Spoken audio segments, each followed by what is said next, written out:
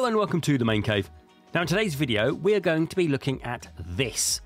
Now this is the Divoom Pixoo 64, and for the purposes of the video I've split it up into two parts.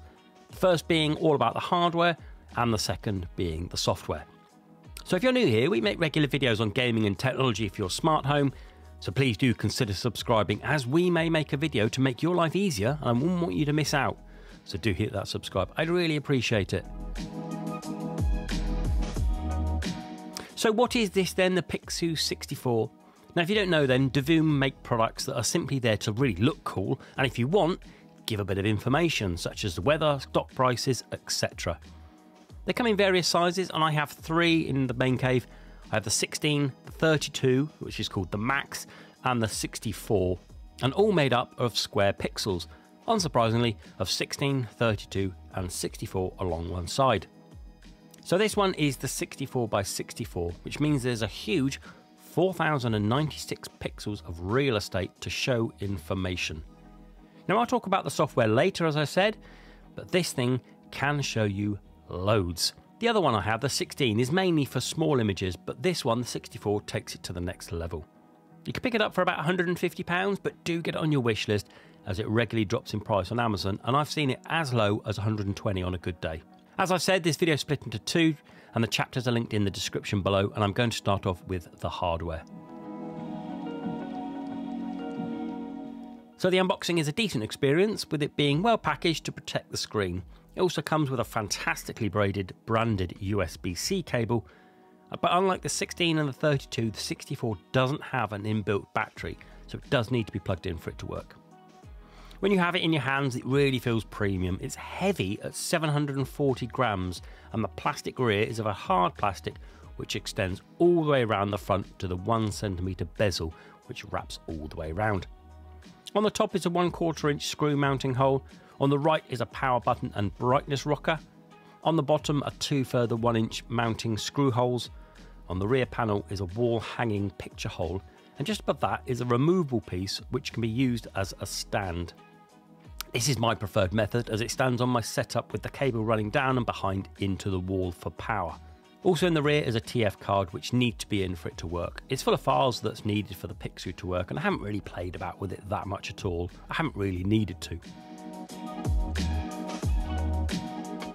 So when it's on a screen that you're happy with, more of that in a bit, it looks fantastic. It's bright, it's clear, it's colourful, it's a real showpiece of any setup. And as far as hardware goes, I can't complain, it's stunning.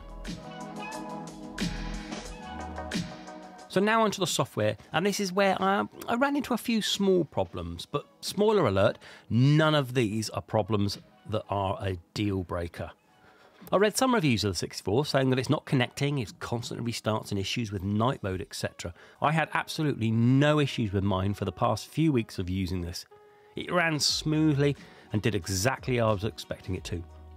The problem I really have in the software, it doesn't match up to the high standards of the hardware. Not in that it's bad, it's just a bit confusing and lacking in some customization somewhere. Well, here's the deal. So I have mine set up and it turns off every night and it comes back on when I get into the main cave every day.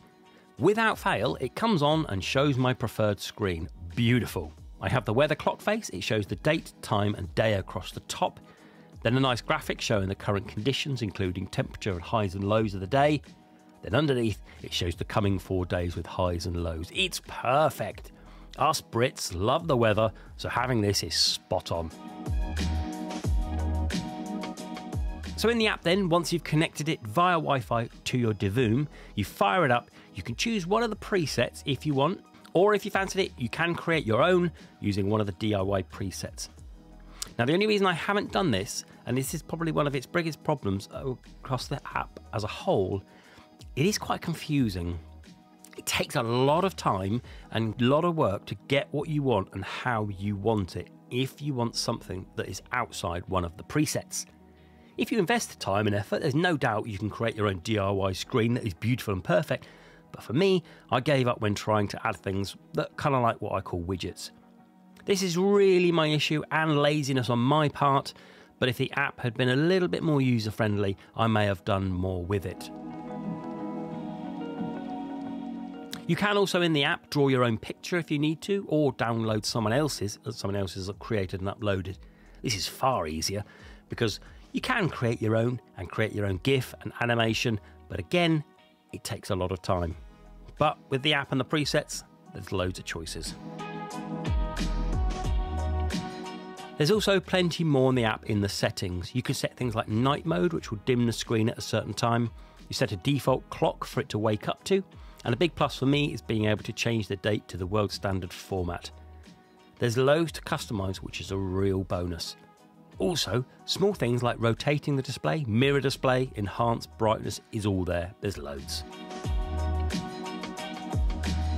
So for me, this is almost essential for someone who streams and wants something in the background. But for someone who just wants to have a nice piece in their room, then the price is the main consideration for you. I love this and I've no issues with mine at all. And with all the customization, if you're willing to put the effort in to change things like Start XPOS and the kerning, then you can get more out of it than I can. But for me, I'm happy with the date, the time, and the weather every day, and looking at it, making it look cool next to the TV. Okay, then go and then have a look at this then, the Divoom Pixoo 64. If it's something you want for your games room, I highly recommend this. I think this is brilliant. And if you want it to make it look even better than I have, you've just got to put the effort and the time in. Something that I don't really have. So have a look in the description below where you can get this then, the Divoom Pixoo 64. Please do like, please do subscribe. Till the next video. Bye-bye.